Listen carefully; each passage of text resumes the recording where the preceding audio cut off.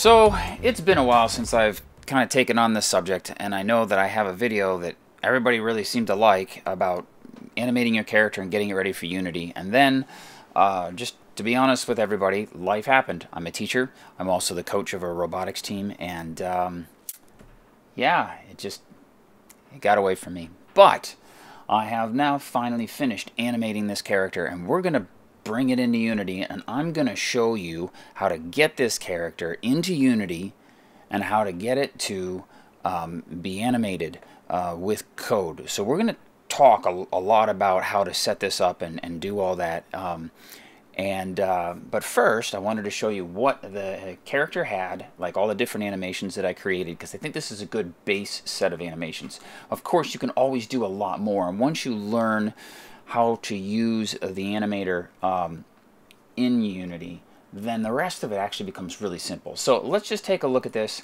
and just show you what I've got. So here's I've got the character that I created in MakeHuman, and I've got a whole series of animations here, and you can see them. I've got an aiming up and aiming down, crouch, idle, a crouch walking, a death, an idle, a jumping, a running, a strafe left, and a strafe right, as well as a walking and a walking backwards. That's basically, that's a really good list of animations. You can, of course, go way further than that, but there's not really a need to. So let's just take a look at what these all basically are really quickly, and then I'll take you to Unity and show you how to import this. So what I have here is this is my idle animation, and the idle animation, I just copied that first keyframe, and then as aims down, he just bends down and he looks all the way down.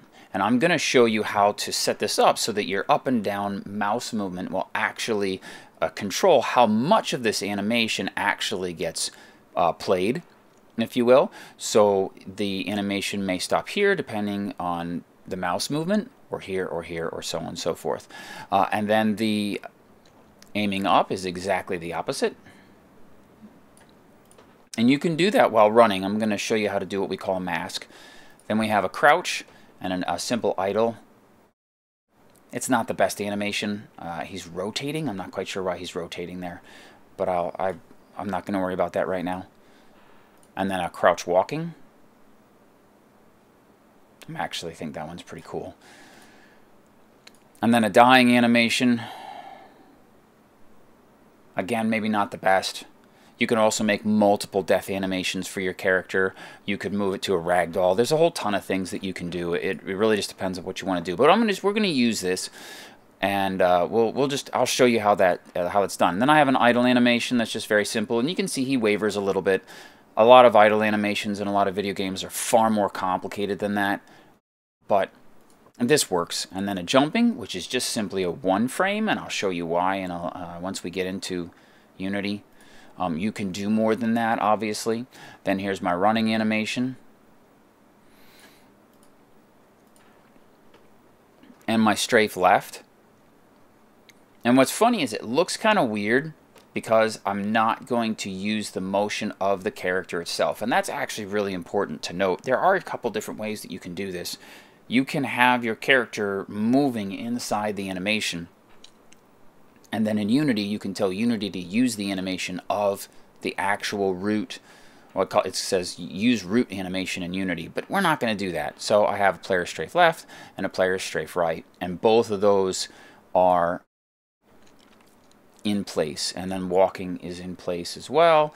His legs are a little widespread for me, but that's, whatever. Again, this isn't perfect, but I might, do it. And then here we have a walk backwards animation, which literally is the same animation as the walk forwards. I just reversed it.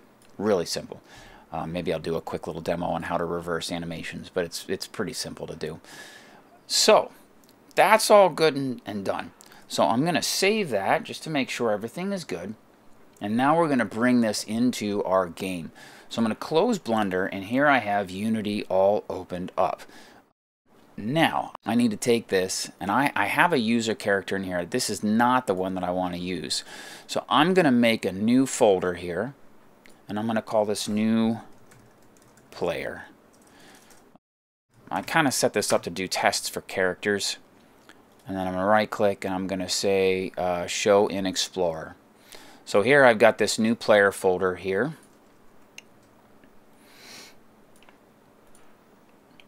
And I have my MakeHuman character and all the Blender files and everything like that in another folder. Here it is. And I'm just going to take these and we're just going to copy it over. So there I made a quick copy.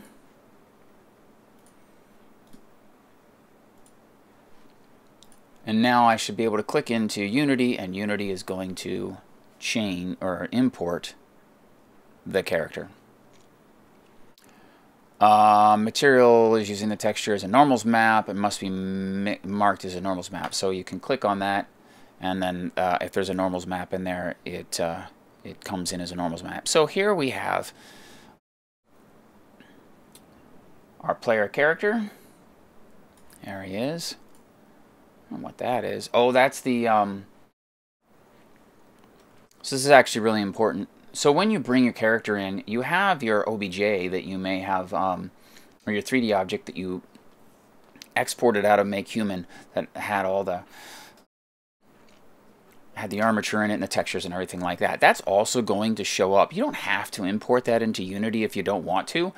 I recommend that you do, just because it's always nice. I just like to have everything in one folder. I just find that so much easier. If everything's in one folder, then I know where it all is, and it just becomes a lot simpler.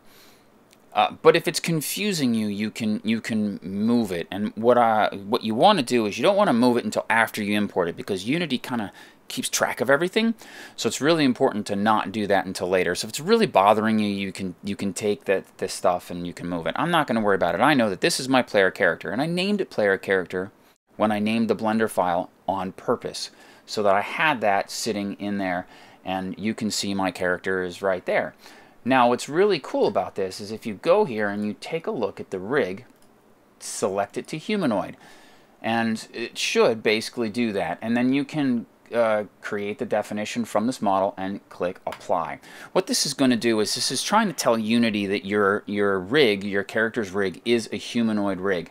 And you can try and configure it here, and it will just, you can tell it what is what, and it has the list here of what bones control what parts of the body. So you can see that the spine is the base of the spine 02 is the chest, spine 03 is the upper chest. So if this all comes in, everything should be green. You may have these little dotted lines. I think that basically means like, hey, it's working, but it's not exactly the way that Unity likes it. But it is exactly what came out of MakeHuman, and it should be good enough. So once that's all set, and if you have to, you can change things, by the way, too, by hitting the target buttons. You can choose a bone.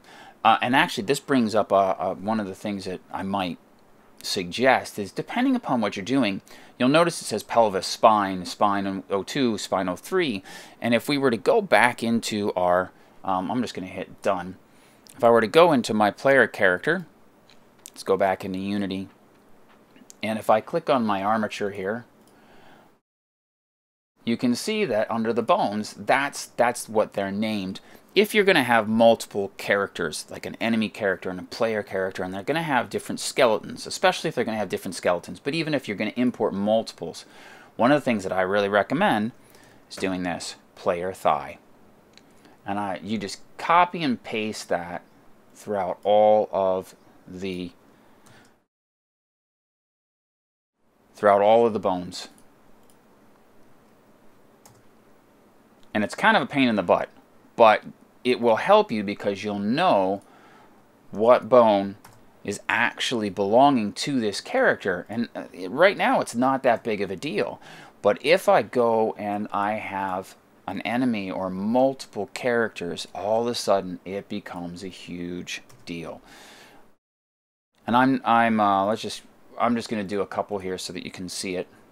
Well, actually, I'll do them all, and then I'll just fast forward through it. So yeah, let me just do this, and we'll go from there.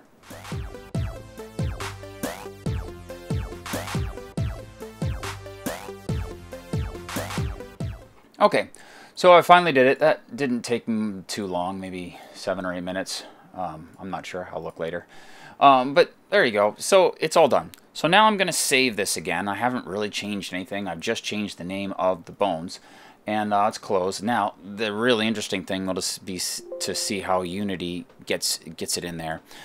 So let me just take a look here at my rig and hit configure, and look at that. So now the bones all say player pelvis, and then if I were to need to change them, they're all there first off in alphabetical order by player. But you'll see that there's other things like eyebrow mesh and character mesh and other different things that may be from other characters or other objects that are in your Unity project that might not actually have to do with the player. So I find that is a really important little thing.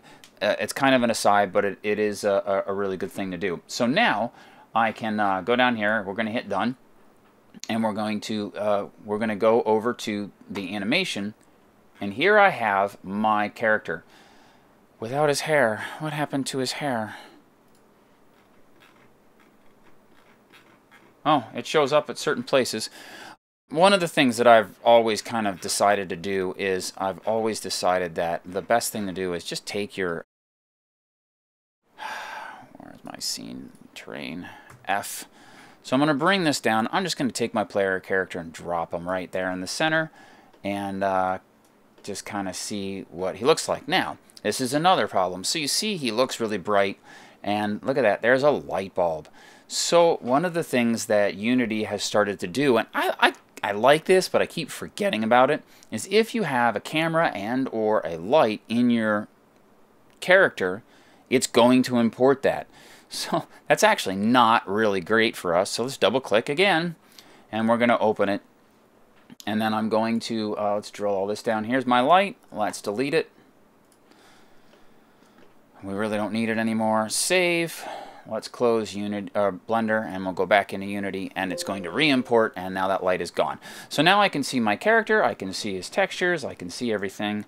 Click on him once, hit the F key, that resets my scrolling and everything like that.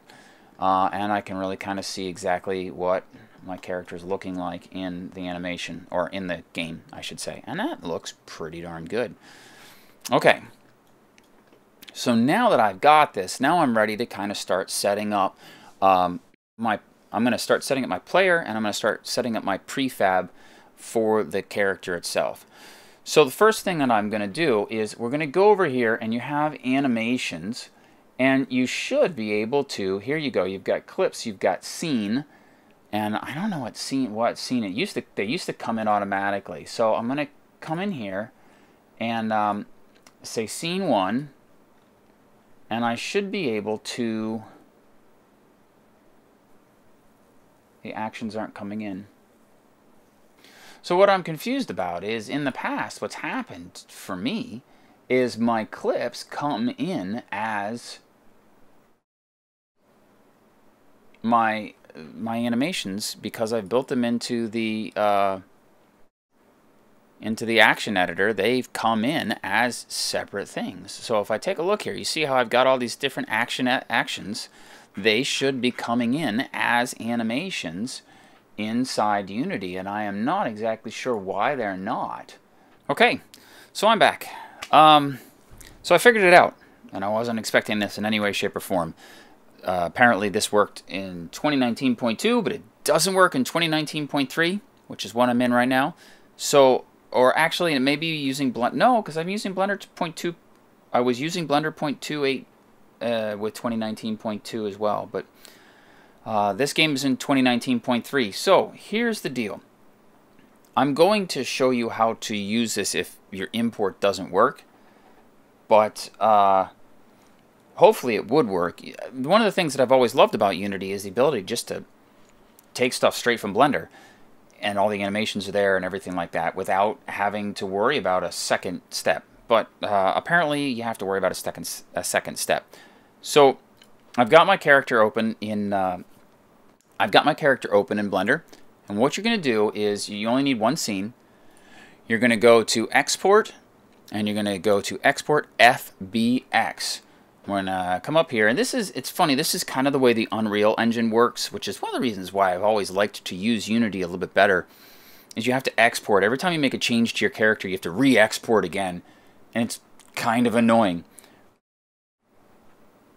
But hey, it is what it is. So here you have your export, and then you won't run into problems like the camera and the lamp won't be there and that sort of thing. So I'm just going to take my player character, and I'm just going to say player character.fbx. And then there's a couple of things that are important. First off, scale set to 1. You know, you can play with that if you want. Y up, Z forward. That's important because Blender uses Z up and Y forward, and Unity flips it around. So you want this set to Z forward and Y up. And then you're going to go here to your armatures, and that should work. And here under Bake Animation, you want that checked. Keyframe all bones, NLA strips yes, and all actions. And these two are really important. That's what happens. This is what's going to help you get your actions into Unity. So I'm going to hit Export FBX. It's going to take a little while, believe it or not. And once it's done, I should be able to close that. And then my player character here shows up. Hit apply. And if I click on my FBX, now all of a sudden this is what I was expecting to happen when I brought in my Blender. And usually it used to, but if it doesn't, then a really good fix is to take your Blender file, export it to an FBX, and then it exports all the animations. And now I can go through each animation and I can preview it, and you can see exactly what's going to happen with those animations. And just go through each one and kind of make sure that they are exactly what you want them to be, that they're the right animation. Sometimes it happens where you export it and it might be the wrong animation, so it might say idle and it might be a running animation or something weird like that. But that's kind of rare. And then obviously my jumping is like that, you know, because it's only one frame. I've got my running. And if things are a little slow, don't worry about that right now, because we can actually adjust the speed of the animations once we get into the animation controller. So this all looks actually really good. Got my walking backwards, I've got my walking. So yeah, I've checked everything. It looks really good. Now we've got a couple other things that we want to do here. I'm going to take this down. And for each one, you want to set a couple of things. First off, for aiming down and aiming up, those are going to be like one-time animations. In other words, we don't want them to loop. So we don't want the loop time checked. However, for the idle and the walking and all those, we do want them looped. So you're going to check that button here like this and go through each one and hit the loop time and loop pose. Well, loop time should be good enough. Death, we don't want death to loop. We want the idle to loop. Jumping, we don't need the loop. Running, we want to loop.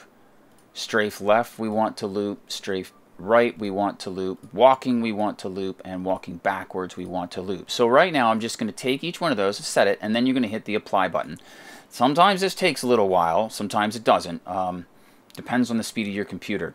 But now I should be able to kind of check on these. And they'll loop in the animation window anyway. So even if that's not checked, they will loop. And you can just see how it loops. Now, let me say that maybe this goes without saying, but I'm going to say it anyway. This is important that your animations in Blender actually loop. So you don't want to, you know, if your first keyframe and your last keyframe of your animation aren't the same, then guess what? This isn't going to work. You'll have a little weird jump at the end. And of course, you don't want that. So now we're going to set up our basic animation controller. So the first thing I'm going to do is I've got my FBX. I'm going to right click on it and I'm going to say create. And I'm going to create a prefab variant. And I'll just call this player character variant.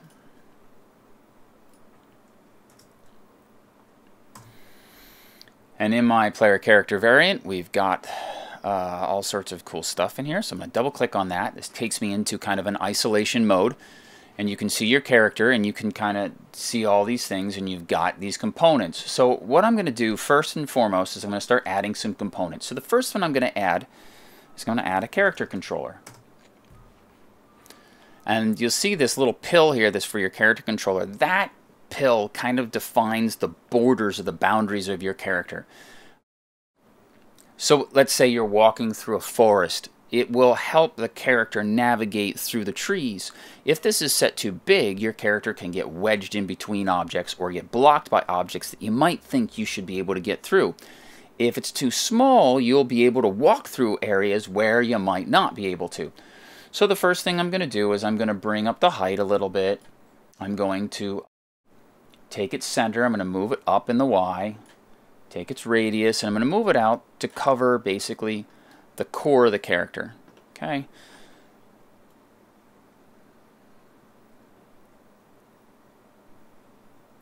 And that's really what I want to do. The other thing that this character controller does control is it also controls where the feet are going to strike the terrain.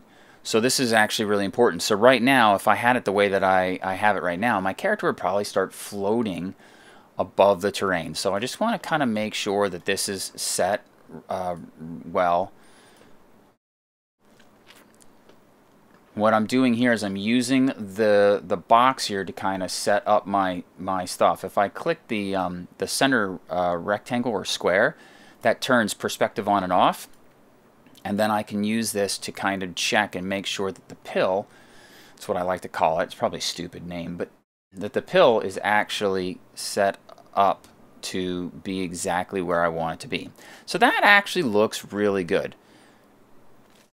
That does look really good, although I feel like it needs to be forward a little bit in the Z-axis, so we're just going to bring it forward a little bit, and that's going to kind of help it be a little bit more centered on the body. So that looks pretty good now. We've got that. I'm also going to add a rigid body.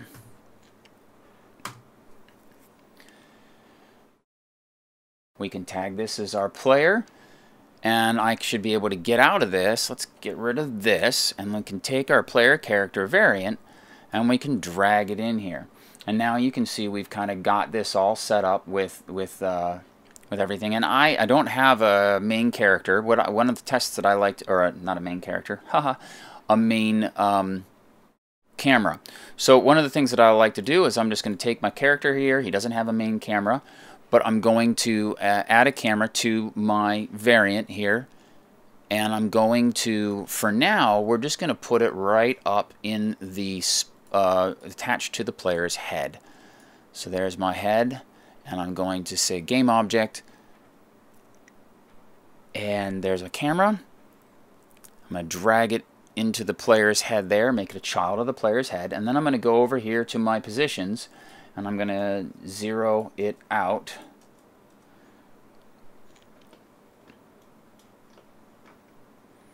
And then we'll bring it forward just a little bit here and kind of bring it in line with the eyes for the time being. Actually, probably bring it down a little bit. There we go. And we kind of see the hand here. So that's probably a pretty good starting setup. And so now I can take my scene. Let's split it over here. I can see what my guy's looking like. And I can hit all compiler errors. I downloaded and imported the standard assets file, which is not really cleared to work with 2019. And it's causing me troubles. So if you do that, don't do that. So now I should be able to hit play. And my character should drop down, and he doesn't. I'm not sure why not. Sometimes this happens. So one of the things that I will do, and you're going to have to do this anyway, is put a collider on the foot. So I'm going to take the foot here. I'm going to add a collider. I'm going to do a box collider on the foot. And holy cow. That's massive.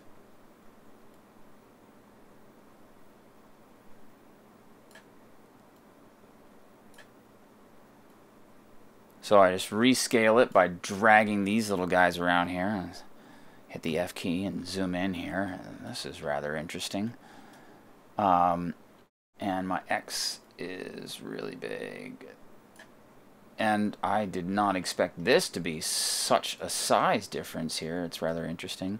You know what? I want to do it on the ball of the foot. Let's copying component, and now we're going to remove it, and we're going to go in the ball because the toes are more level.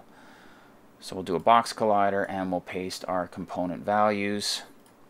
And now see that that's actually flat, which is nice. 0.02.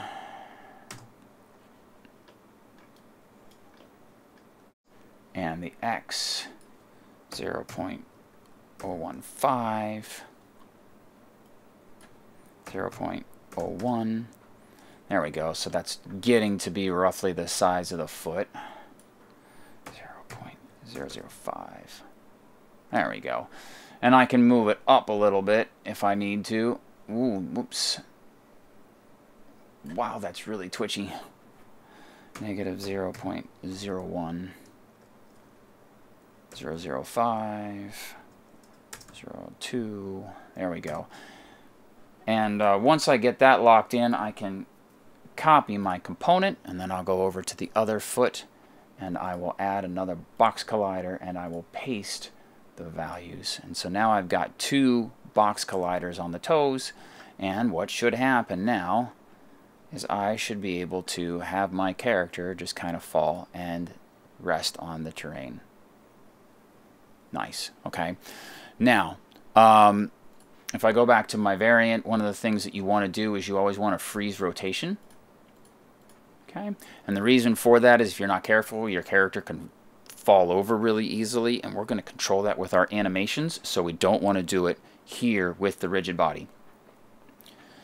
So,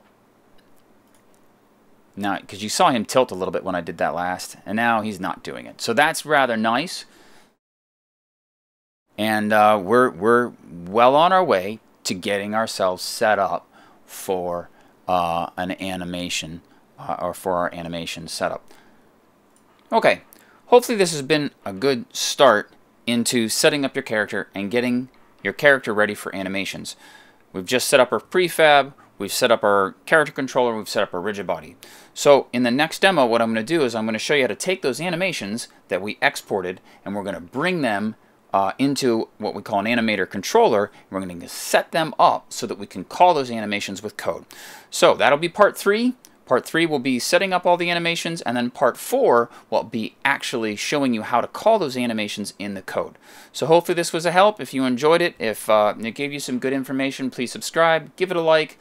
If I did something wrong, or if there's a way that or if there's a better way of doing something, please let me know in the comments. I'm always trying to learn new things. And I thank you very much for watching this video. Take care and stay healthy.